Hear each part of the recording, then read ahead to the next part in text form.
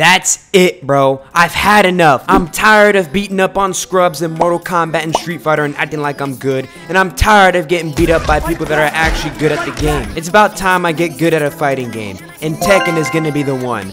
Mark my words. In the spotlight and the lights, they be flipping. I done take so many years, I think it's time for me to win. Feelings coming out of my brain and started crawl throughout my skin. Gotta wipe away my tears because they're falling off my chin. I feel it never take a while. I don't really talk to random, so don't hit up with myself. You ain't never seen the side of me, I'm coming on myself. If you talk to me, you better watch your tone, but do not yell. Get ready for the next battle.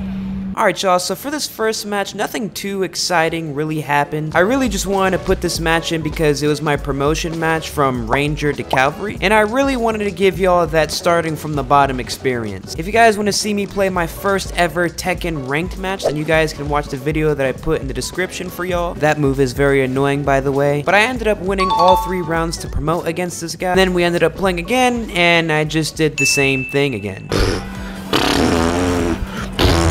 So when it comes to getting good at Tekken, my main goal is to try to hit Mighty Ruler, because that is the rank that most people would consider that you're pretty good at the game if you hit it. Now there are a few people that say that you're not actually good at the game until you hit blue rank, but for someone who's never played any of the previous Tekken games, I would say purple rank is pretty good. Now my main problems when it comes to getting good at fighting games is that I don't really stay committed and I get way too anxious whenever I get close to ranking up. So I looked up on Google how to stay committed to a fighting game, and I quickly noticed having a training buddy and getting advice from other players, because that was something I was definitely lacking in Street Fighter and Mortal Kombat. So I went ahead and joined a Discord server, Tekken Unchained. I would then ask if anyone could help me out at getting better at the game, in which I would then meet a cool dude named Astral. Now this dude Astral gave me the rundown, so I quickly added him, and just like any other cliche fighting story, I had to 1v1 my new sensei. Get ready for the next battle.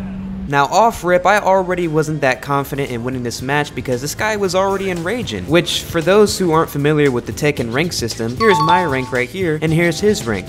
All the way over here. But I still wanted to show this guy everything I had so he can give me the best coaching possible. Unfortunately, I didn't really get to show much of anything because he would beat me in the first round with ease. And with the second round, I was able to get a little bit more damage in, but he still beat me pretty convincingly. And it was at this point in round 3 where I was thinking like, man, this dude is in a whole nother league than me. He's micro ducking my grabs. There's not really much I can do. But I was then able to get a very, very lucky grab that led to a ton of damage, and then he would whiff a move that I would punish to win the round. Now obviously I was ecstatic because I just got a round on a guy that was much higher of a rank than me, but the celebration didn't last too long as he would beat me in the last round very easily as well. Obviously we had to run it back to complete the set, and I'm thinking this guy must have me figured out by now and he's probably gonna beat me flawlessly, and he kind of demonstrates that in round 1, but round 2 was a completely different story.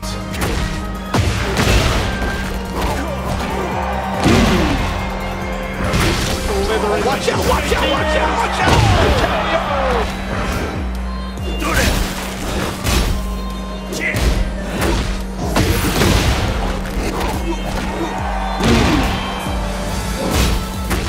I almost got a perfect on this guy, but of course he was not gonna let that happen, but I still ended up winning the round because I panicked and just threw out my heat smash. Now in the next round he would return the favor and show me how getting a perfect is really done. Now round 4 was actually very interesting because it definitely wasn't pretty, but I was still able to get another round on this guy. It all came down to the final round. I was able to chip away at his health bar a little bit by getting some good punishes in, and I was on fire and oozing with confidence. This is it. A Cavalry player that's new to Tekken was about to be a raging player.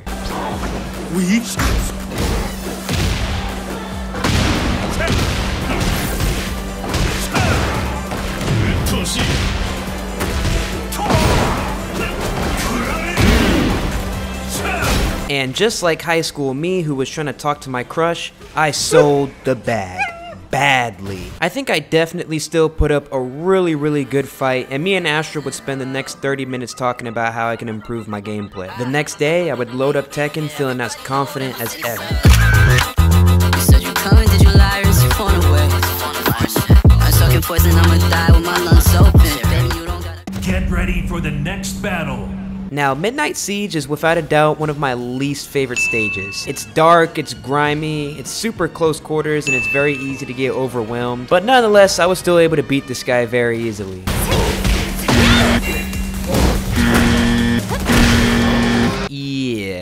So I guess I just lost all of my skill overnight or something. I mean, oh, wait, hold on.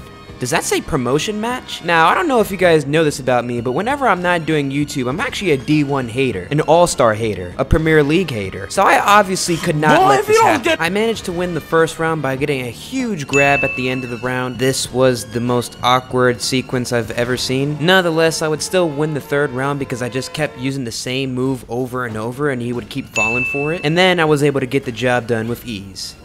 For real this time. That's right, now it says promotion next to my name, which means if I won this match, I would be out of green ranks and into yellow ranks, so you know I had to tee up. The first round was very back and forth, a lot of my turn, your turn, my turn, your turn, but I was able to chip away at his health enough to get the round. With round 2, he was able to get some solid hits in because I was pressing buttons when I wasn't supposed to, which led me to going for lows over and over and over, and he would fall for it over and over and over, and I was low enough to finish off the round with my rage art. I would start off round 3 with a very quick punish, which now that I'm looking back at this footage, I don't really know if I did that on purpose or not, but at this point I think this guy kind of just gave up because I absolutely dominated this round, and I had a very humble reaction to it. I'm just the better player. And with that, your boy was now in warrior rank. Get ready for the next battle. Alright, now this is where it starts getting real. We're in yellow rank now, which means if I lose too much, I have the possibility of demoting. So I had to be on my A game against this guy. Hold on, bro. We still dropping combos? We in yellow rank? Yeah, you deserve to lose the round after that one. I ain't gonna hold you. Now, before we continue on with the commentary, let me just address how satisfying this looked.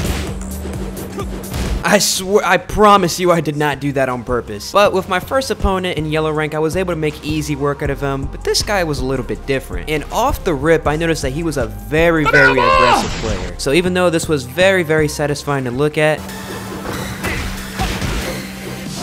my defense was definitely not good enough to be playing too passive against this guy. So with the next game, I knew I had some adjustments to make. So in the first round, I tried matching his energy by playing aggressively myself, but this kind of led to me neglecting my defense and pressing buttons when it wasn't my turn. So with the second round, I was kind of able to find the perfect mix between both. And for the most part, the round was going my way, but then he would pop his rage art out of nowhere that did just enough damage to kill me. And just like that, I'm down 0-2 against this guy again, even though I thought I was playing better. But they didn't give me an S in comeback for nothing. So the fourth round was pretty back and forth, and I ended up dropping this combo that probably would have killed him right then and there. But my go-to panic move saved me. Now the start of round 5 was not looking good for me, but I was able to stay poised, get the punishes I needed, and put in some good damage. My heart sunk so badly at this moment, but his health was too low for him to get off the move. The stakes were so high in the final round, and once again, it was super back and forth. But I'll go ahead and let the last few moments of the round speak for themselves.